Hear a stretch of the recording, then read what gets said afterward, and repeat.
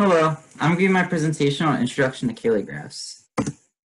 So Cayley Graphs were originally developed by Arthur Cayley, and he's the same person who developed Cayley tables originally.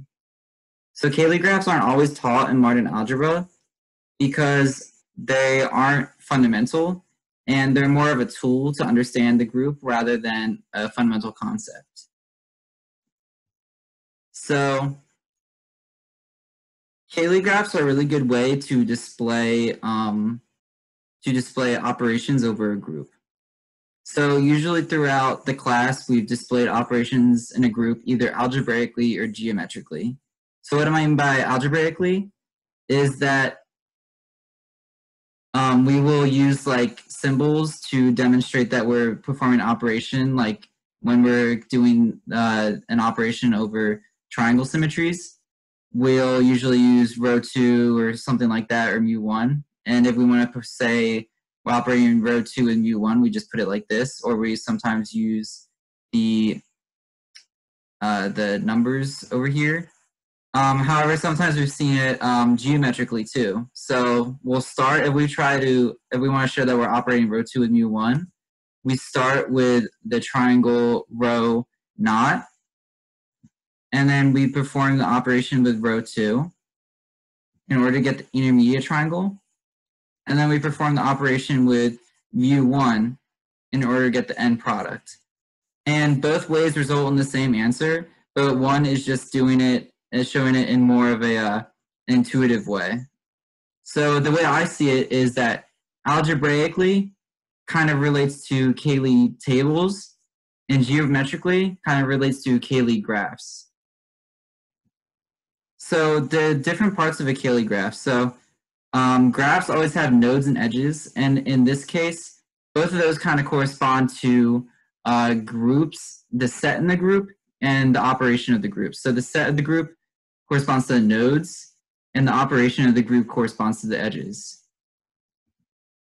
So if we're trying to go from element to element with an operation with some other element, this arrow right here indicates that we're performing the operation rho 1, rho 2, and that results in rho naught. We'll color code the arrows to indicate which element we're operating the element with. So if we're color coding it green, I color code this one green. So this means rho 1 times mu1, and that results in u2. And if you notice that we can also do mu2 times mu1, and that results in rho 1. So we can go back and forth because of the property that mu1 times mu1 inverse equals e. So whenever we have that property, we can just combine that into one line. So the generating set of a group is what generates the group. So it's a subset of the group, and if we combine the elements in any way in the subset, we can generate the entire group. So for example, the triangle symmetry group can be generated by mu1 and rho 1. We already saw that mu3 equals rho 2 times mu1. So that also equals rho 1 squared times mu1, which is just a decomposition into these two elements. So this kind of introduces a new definition of what a cyclic group means. So it's interesting to note that we can now define a cyclic group as a group that has with a generating set of order 1. So for example, Z can be written as the generating set of 1, and that generating set has order 1. So that means that Z is cyclic. So we can see some properties of a group with the Cayley graph, which is pretty interesting, and that's kind of similar to how we can see properties with the Cayley table.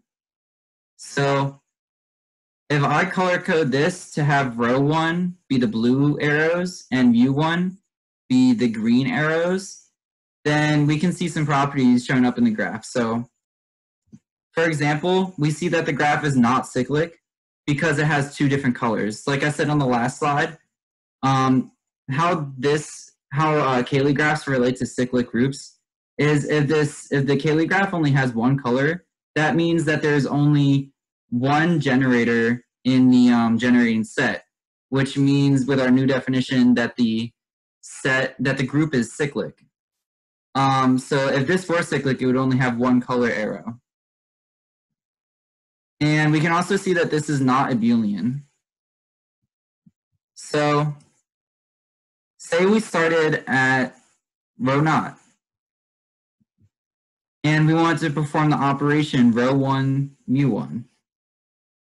So the first operation, row 1, would end us up at row 1. And then the second operation, mu1, would end us up at mu2. If it was abelian, this would be equal to mu1 row 1. However, if we use the Cayley graph, we can see that when we do mu1, we end up at this first triangle, mu1. And then when we perform row 1, the row 1 operation along this blue line, we end up at mu3. So therefore, we can see that this graph demonstrates that the group is not abelian. And we can also see from Cayley graphs between two different groups if they're isomorphic to each other.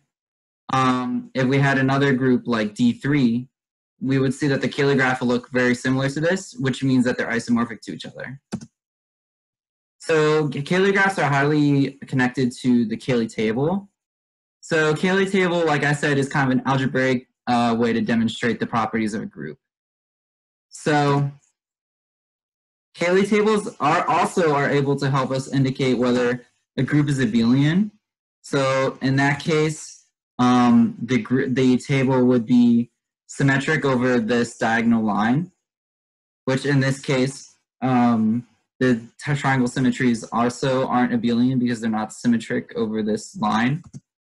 We can also see from Cayley tables whether the group is cyclic. That happens when we can arrange the table in such a way that we have kind of a cascading effect.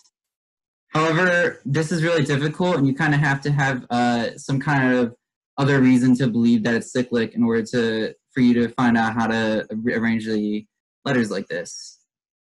And then last but not least, you can use Cayley tables. I did this on the last test to see if two groups are isomorphic to each other.